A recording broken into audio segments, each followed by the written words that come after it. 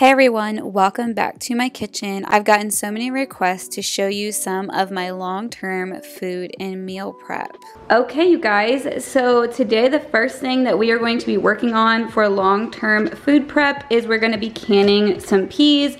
Our household loves peas. It's probably the thing we eat the most. And I want to free up some freezer space, plus they're ready just to heat up and eat. It just makes it a little bit easier for us. So we've got some clean, sterilized jars over here, and you guys may be more used to boiling your lids. However, Ball says that you really don't need to. Lately, I haven't been, and I have gotten seals on everything, so that's completely fine. Now, some people may boil their water to do this. I'm actually going to be putting in just regular room temperature water into these jars and letting it heat up with the canner. Something I did forget to mention is that I did let the peas sit out on the counter and completely thaw out overnight before putting them into these jars.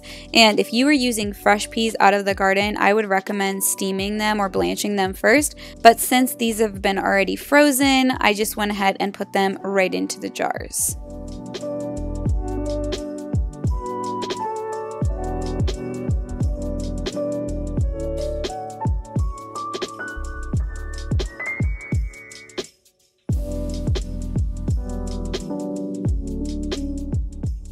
Another thing you could add to these jars is a half teaspoon of salt. I actually forgot to do that in this batch, so I'll just have to remember to make note of it on my labels and then add extra salt whenever we open the jars up. Alright, so these are ready to go into the canners. Now, because I do this in a traditional method with traditional timing and all of that, I'm going to leave the true instructions in the description box below along with a disclaimer about this method, because I know a lot of you are very concerned because I do a lot of things in a traditional way. That being said, I'm going to put this into my canners. I have 2 of them because they only fit 7 and I got 9 core out of this.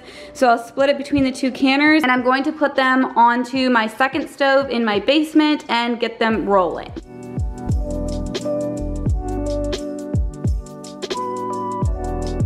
Okay, next I have a little tip for you on how I save some money on bacon. This is already open because we got into it for some bacon for breakfast. But if you have a bulk food store near you, or you can even get bacon in large quantities from butchers, you can package your own bacon into smaller packages for the freezer and be able to kind of save money per pound. So these are actually 5-pound packages, and buying these makes the bacon a lot less per pound versus buying 1 pound at a time. So what I basically do is I'm gonna get out my scale, I forgot to grab that, and I like to weigh out about roughly a pound per pack. And then this is a food saver or a vacuum sealer. And this is actually my second one. I tried to get away with one that was a knockoff brand that was a little bit cheaper, but I had to go ahead and get a food saver because the knockoff brand did not work as well. So I will link this one below. But these are not cut bags. So basically they're one huge long bag. And I like this style for bacon because you don't always know how long of a piece you're going to need. So you can just kind of cut these as you go, and you seal one end, you shove the bacon in, and then you seal the other end and vacuum pack it so that it does not get freezer burnt. So this has been a really great way for us to save a little bit of money. We go through a lot of bacon in our house. We love, love, love bacon. And we can just pull the packs right out of the freezer. I throw them in a little bit of warm water right before we throw it into the frying pan, and there you've got bacon made for breakfast or any other recipe. I want to thank Yeedi for sponsoring this week's video. I have been using their Yeedi Vac Max Robot Vacuum and Mop, and I've been loving it. Yeedi Vac Max is a multitasker. It vacuums and mops at the same time with a 3000 PA strong suction and power and a smart mopping system, leaving your floor twice clean with a single use. It avoids carpet whenever it's mopping and features an advanced carpet detection sensor. Yeedi Vac Max intelligently recognizes your carpet and avoids mopping it. It is compatible with the Yeedi self-emptying station and lets you upgrade your Yeedi Vac Max snacks to a robot vacuum and mop that self-empties its dustbin for up to 30 days. Yeedi's visual mapping technology works in unison with a floor tracking sensor to map out your space like a GPS, so your Yeedi will always clean edges, corners, and the entire floor in neat rows. Another great feature is that it is also compatible with Amazon Alexa and Google Home. I have a great discount code that is in the description box below for you guys to check out. You will love this vacuum and mop as much as I have been. It saves me so much time and it does a great job cleaning. Alright, back to prepping. So I've been using this scale. It's not digital, but you do need to adjust it back to 0 every time you weigh things on it just to make sure that it's accurate. It has a little piece on the bottom of it that you can turn and it will adjust it to 0 when there's nothing on the scale. And the first thing that I did was just cut my bags to the length that I needed them to be, and I sealed one end before I started to put the bacon inside. I cannot stress this enough, and you're gonna see it here and there as I'm packaging this bacon, but cleanliness, disinfecting, and keeping things wiped up and very clean when you're working with packaging meat is of the utmost importance. You're gonna see me pausing and washing my hands. Another great method is to make sure you're grabbing the bag with one hand and grabbing the meat with the other hand, so you kind of are keeping your two hands separate, or just washing your hands in between is really important. Another note I want to make with saving money on bacon is that I feel like you can get a higher quality bacon or even thick cut bacon for a much cheaper price by buying it in large quantities.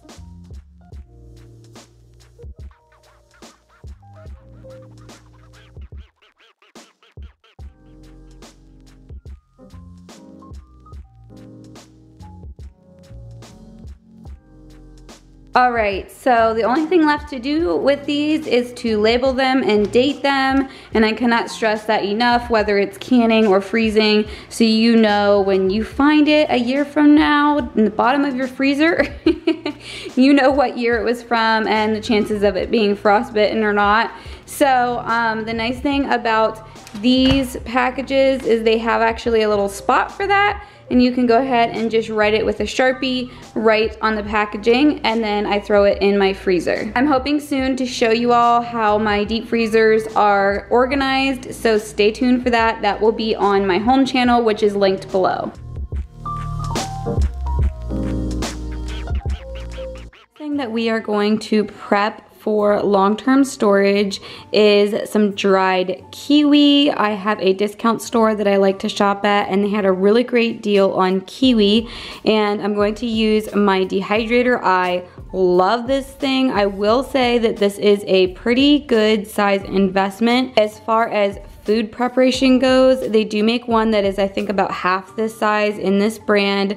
I just feel like it does great. It keeps its temperature. The fan is in the back, so it blows outward, so everything gets dried evenly. It just does a really great job. This one has 9 trays in it, and I'm hoping that I can fit all of this in here. If not, the girls will just eat them fresh tomorrow morning. So I'm doing this at night because I want to run this during the night. That way in the morning I can get up and they'll be hopefully done or almost done, and I can clear this thing off of my counter because it does take up a good amount of space on my countertop. Some people dry these with the skin on. If you're going to dry them with the skin on, you want to soak them and wash them like you would with other produce, but since I'm going to be peeling them, I prefer to dry them peeled. I'm just going to go ahead and peel them, and then I will get my mandolin out, slice them, and we will put them on the tray. The other thing I want to mention is this peeler. I like to get peelers that have a serrated edge, so that has tiny little teeth on there. It just does a better job peeling most things. I will leave a link below for peelers that are like this. I have more than one, especially whenever we are working on a large food preservation project like canning or something like that.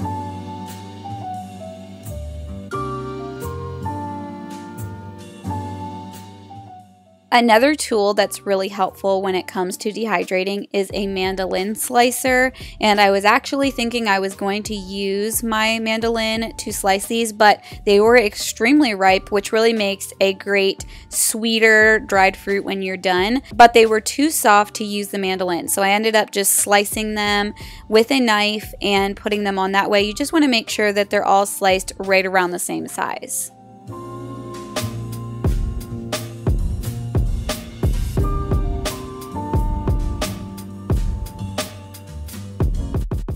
We also did a bunch of apples in the dehydrator whenever I had done some applesauce, and the girls really love those as well.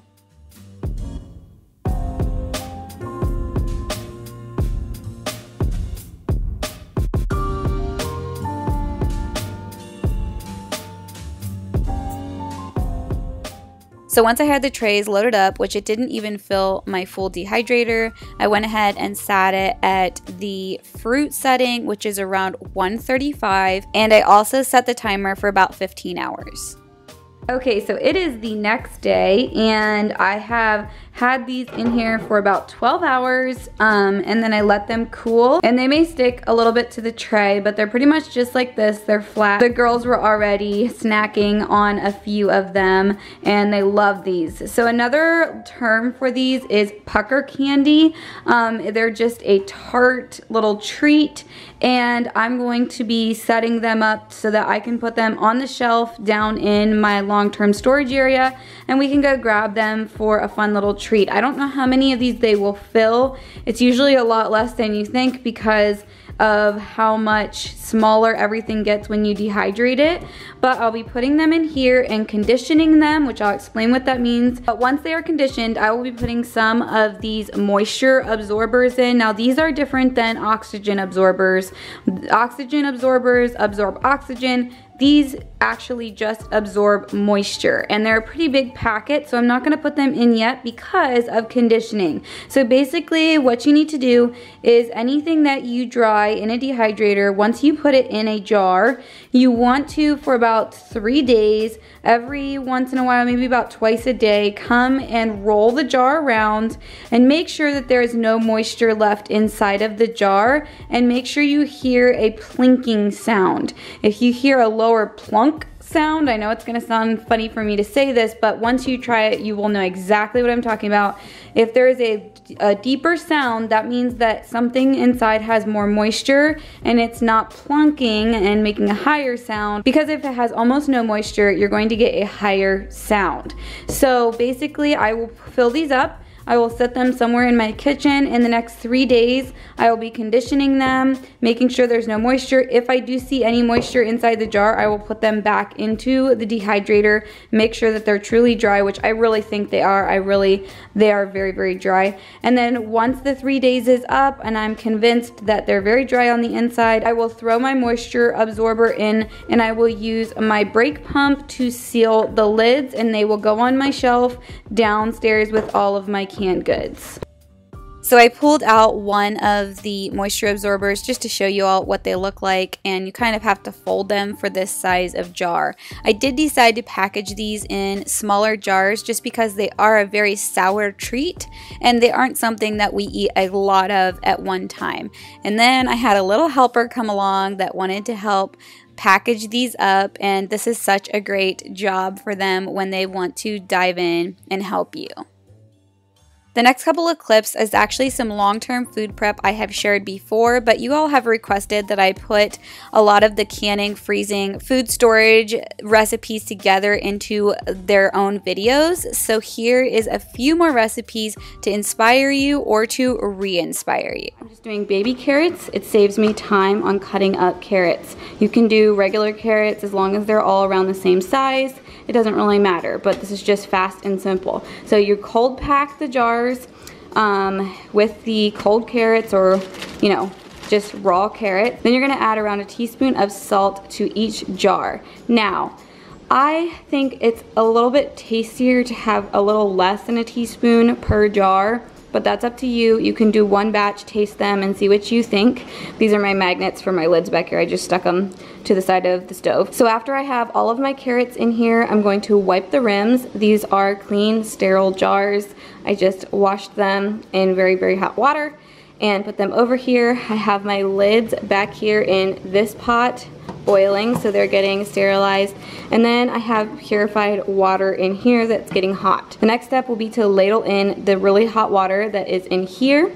And once they are up here and have about an inch of headspace, I will add my lids and screw on my rings back there. And then I will put them over here in my canner. If you hear something hissing, that's what's going on. This is getting to a boiling point, and so it's all very, very hot. I do have some carrots over here that I just pulled out. Oh, that's hot. And so I will let them sit for a couple hours to make sure that they seal really, really well, and obviously test the seals, and then I'll take the rings off, label them, and they will be ready for storage. And then right here is my labels. I will link them below. They are from Amazon, and I actually get them in huge packs, but they're great because they dissolve right off the jar when you go to wash the jar, so you don't have any sticky stuff on your jar. Plus they're very simple to write on with just a regular pen. We had some popcorn last night, so I have this over here, but this is how the carrots look whenever they're done. They are super, super simple, and they can keep for, you know, a year.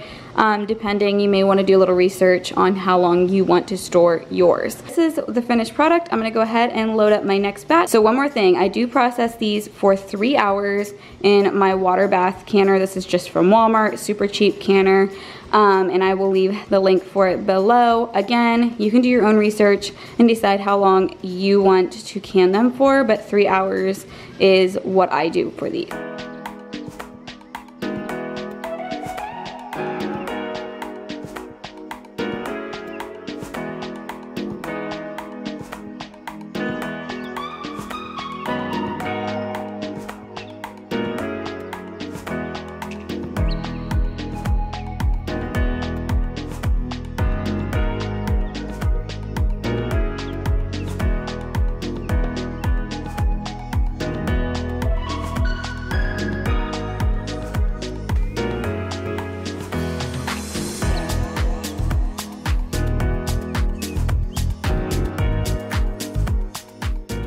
I am actually going to jar up some maple syrup. I got a gallon of maple syrup this week. This is 2 half gallons, and really they would be fine to store right in these jugs. However, number one, I just don't think I'll work through it fast enough, and number two, I would rather have them stored in glass. I got this at a really great price, so I'm going to actually put all of it into these glass jars. I'm not sure how many jars I'm gonna get out of it.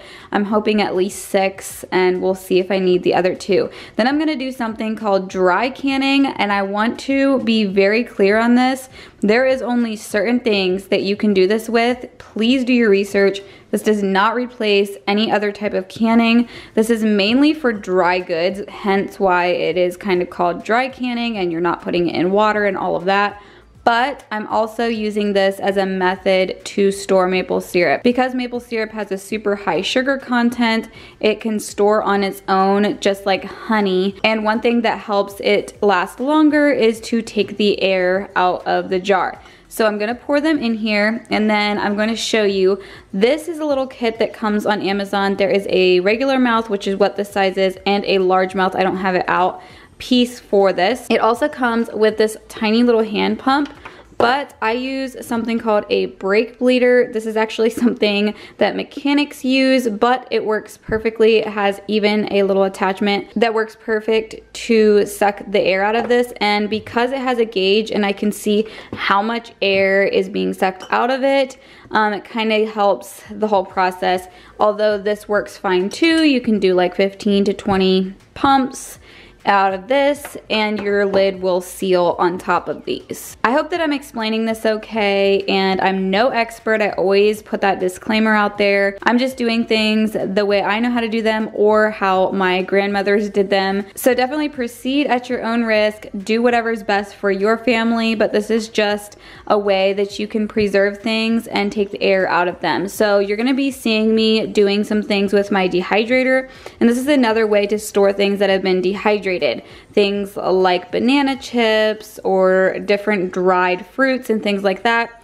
You can put them in a jar and suck the air out of them. So basically what it does is it fits over top of the lid, not the ring, just the lid, and it pulls on it strong enough that it's pulling air out of the seal until there's no air left, and all that's left to do is for the lid to actually seal down onto the jar.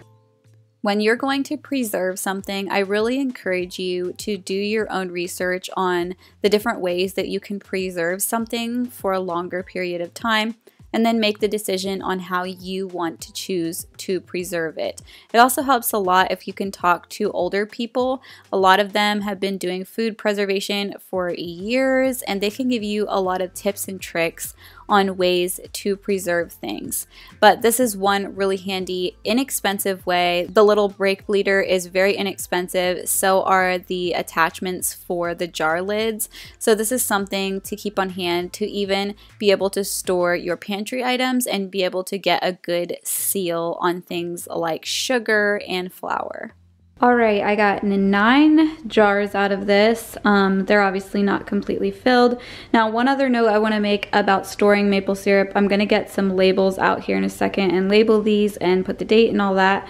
But you want to store these in the dark. My basement, I have the windows blacked out where these are stored, so it's no problem. Light will definitely affect the quality and all of that of these, but they can store a good long time and you will have maple syrup. So you can buy maple syrup in bulk and save a little bit and then kind of repackage it this way, especially if it's not already stored in a glass bottle. And the labels are washable, which I love. I use them for all of my canned goods.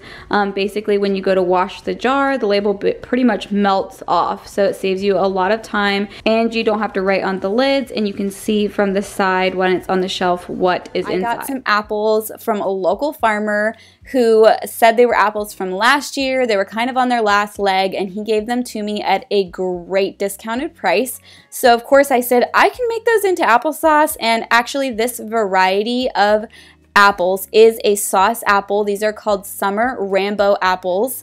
And so all I did was wash them off really good. And I do have a Victorian strainer, which I'll show you here in a minute.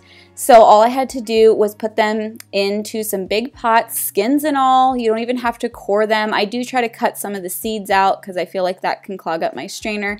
And then you just want to put a little water in the bottom of the pot and have them completely cook, steam. You don't have to fill the pot the whole way with water, just enough in the bottom that they don't scorch to the bottom of the pan. And within a short amount of time on your stove on medium heat, they will cook up. This is my Victorian strainer setup. I will leave a link for it below. This also makes tomato sauce, so it's a great investment. There's other things you can make with it as well, but I mainly will be using it for applesauce and tomato sauce, and I did this as a kid. I cranked that thing when my mom had one and made a lot of applesauce. And it's really great because it takes out all of the seeds. That's what you'll see coming out of the funnel. On the other end is the skins and the seeds and all of the stuff you don't want in your applesauce.